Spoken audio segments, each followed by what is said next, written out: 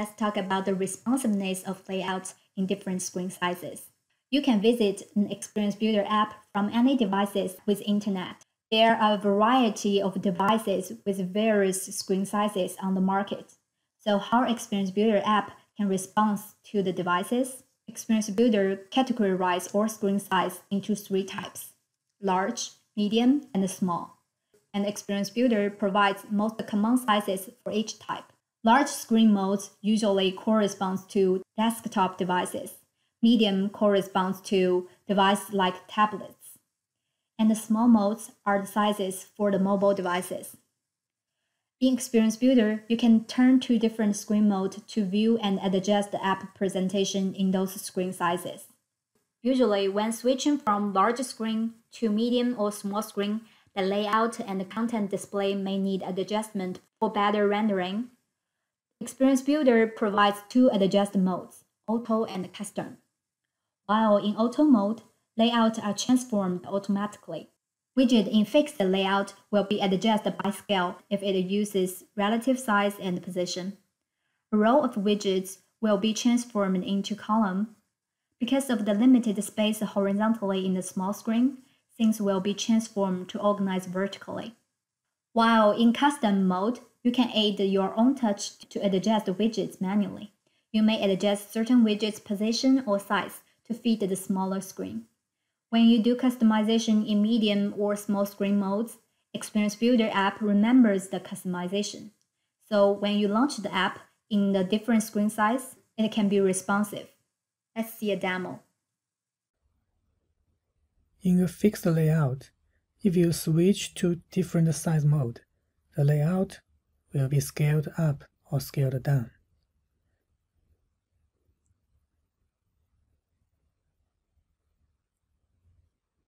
For example, when you launch the app, and if you resize the browser, the layout will be scaled up and down. It's very simple.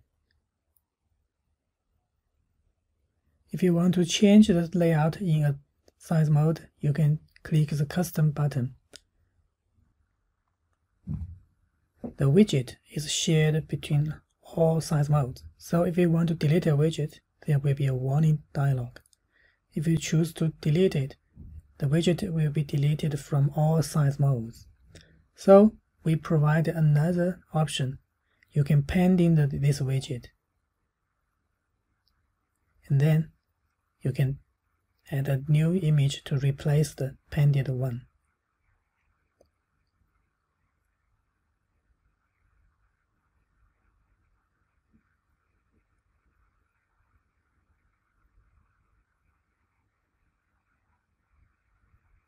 Then save the app and launch it again. When you resize the browser, you will find the image will be replaced in small size mode.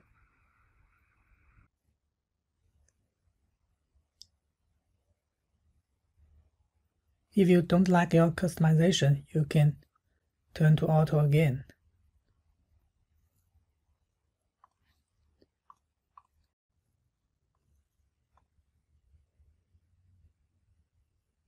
For a row layout, when you switch from large mode to medium mode, the row is scaled down. But if you switch to small size mode, the row will be turned into a column. Let's start a browser and resize it to see what happened.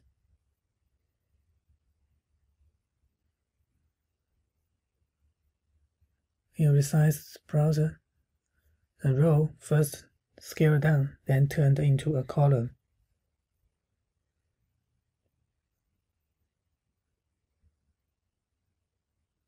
Now let's see how to customize a row layout.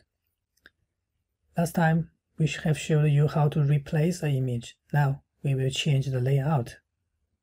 You can drag to change the order of the image, then save the app and run it again. This time, when you resize the window to small size mode, the cat image will be the first one.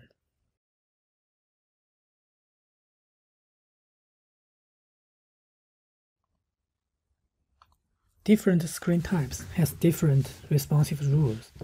We have three types of screen. First, with floating panel. Second, with docked panel.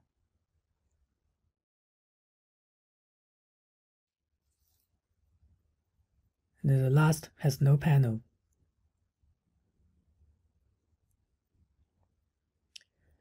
When you switch to medium size mode, the screen will be scaled down. When you switch to small size mode, the screen behaves differently.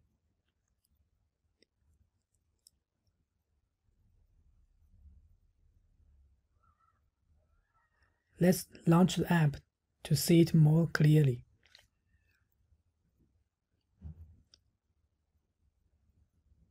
When in large size mode, the screen behaves normally.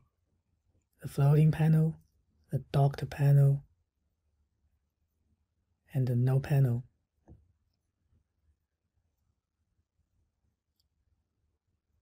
When you resize to small size mode, the floating panel will take the full width, and the main panel keeps the same. For docked panel, the main panel stays at the top of the screen, and the panel scrolls at the bottom.